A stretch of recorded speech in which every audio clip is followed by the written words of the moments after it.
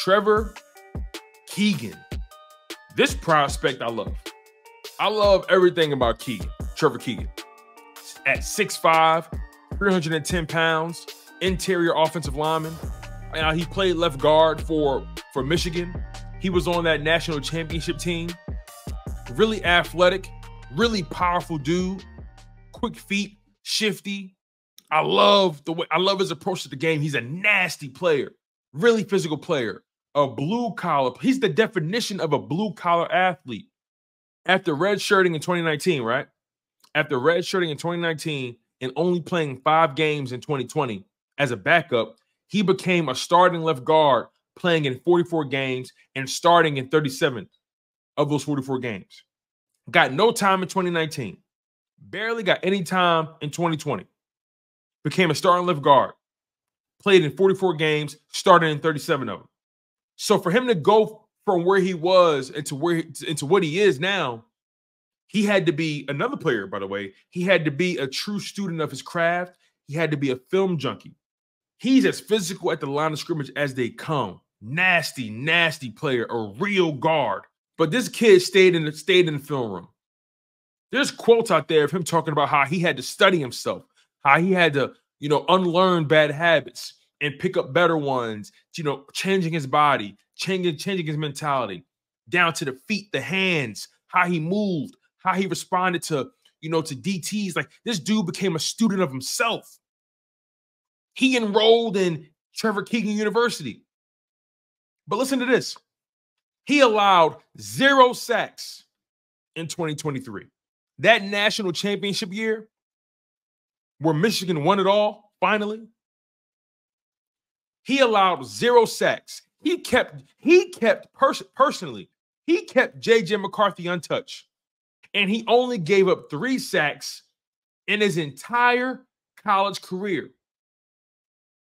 Throughout his entire time playing at Michigan, he only gave up 3 sacks on 982 pass block reps.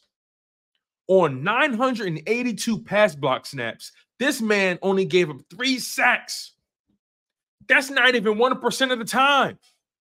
If you gave me 982 opportunities to punch you in the face, and I only hit you 3 times, did I win or did I lose?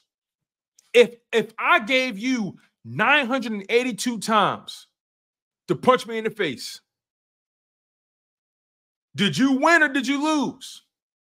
So all I'm trying to say is his entire time, 982 passing snaps played on, he only gave up a total of 3 sacks. That motherfucker is a bodyguard. That brother belongs in the Secret Service. I'm going to start calling him Gerard Butler because Olympus has fallen and we need Trevor Keegan. We need Keegan. Get him on the hotline. The president needs your help. So Trevor Keegan is the real deal. I'm surprised he fell that far in the draft, but let's be honest, guards don't get drafted high anyway. But he was a steal in the draft, in my opinion. Let me take it a step further for you guys, right? Let me take it a step further. Did you guys know Trevor Keegan was only penalized 6 times in over 2,200 snaps? On over 2,200 snaps at offensive line. Did you know he was only penalized 6 times? Again, that's less than 1%. Not only do you have a mauler, not only do you have a student to the craft and a student to the game, not only do you have a bodyguard, but you have a disciplined technician. I'll say it again. Not only do you have a bodyguard, not only do you have a mauler, not only do you have a student to the game, you have a disciplined technician. That brother don't only use bazookas, he used snipers. You feel what I'm saying? He's surgical in a role that's so gnarly. There's nothing pretty about, there's nothing surgical about the offensive line. And I don't mean that disrespectfully. But what I'm saying is, as an offensive lineman, for him to be that surgical, for him to be that technically sound, the Eagles got one. So I'm super excited to see what he turns into. I'll take it a step further with y'all. I personally believe, and I heard Louis Riddick say this. I think it was Louis Riddick. I don't want to misquote him. But the Eagles may have drafted their starting right guard. Remember, you got Tyler Steen competing for right guard, Matt Hennessy competing for right guard. I think we know what Brett Toth is. I think Brett Toth is a rotational guard at best. We know what that is. And the Eagles also brought in an undrafted free agent at guard. His name is Gottlieb Ayadeze. Gottlieb Ayadeze, offensive guard coming out of Maryland. He was projected to go in the 5th or 6th rounds, but fell in the draft. Some had him as the 15th ranked guard. Some had him ranked as the 13th guard, and so on and so forth. But he fell out of the draft, and the Eagles snatched him up at guard. So Gottlieb Ayadeze is going to be competing for the guard spot as well. But that right guard spot, I think our top 3 players really competing is Tyler Steen, Matt Hennessy, and Trevor Keegan. And because Trevor Keegan is so technically sound, because he is so comfortable playing that right guard spot, and Tyler Steen is a player that really is a tackle, but they're trying to transition him into that right guard spot, because he doesn't have the natural guard instincts like Trevor Keegan does. Keegan may have the leg up, but the thing that Tyler Steen has over Trevor Keegan is the NFL level competition he's played up against in his rookie year. And then Matt Hennessy has experience on his side at center, at guard as well. So this right guard competition is going to be so beautiful to watch.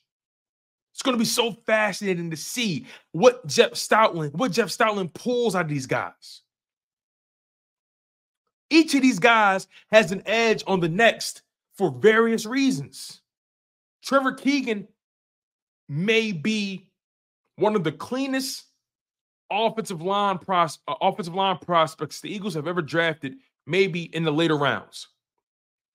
5th round or later, he may be one of the cleaner prospects. Now, Jason Kelce, Hall of Fame center, of course, he came in, but he was a project a little bit. He had to work at it, but he became the starter, obviously, and it led to a multi-time All-Pro, multi-time Pro Bowl, multi-time. He's going to be a Hall of Famer, right? But as far as that guard spot, right? Trevor Keegan, because he comes in so polished, because he's a winner, he knows what it takes, he's disciplined, he's had time to nix out the bad habits. Could we have drafted the future at right guard?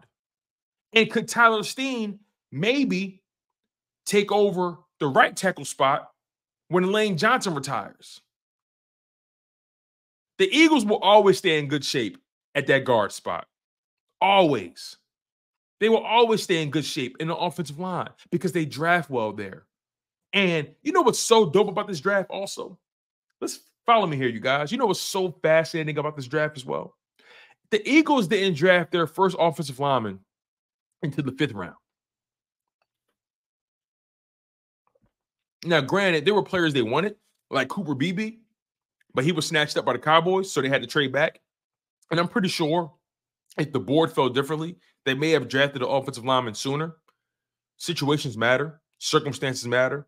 But as it stands, the Philadelphia Eagles didn't draft their first offensive lineman until the 5th round in 2024. They passed up on and they could have drafted other guys. They could have drafted tackles, guards, centers. They could have drafted so many guys. But they waited until the 5th round to get their man. They have so much trust in their farm system.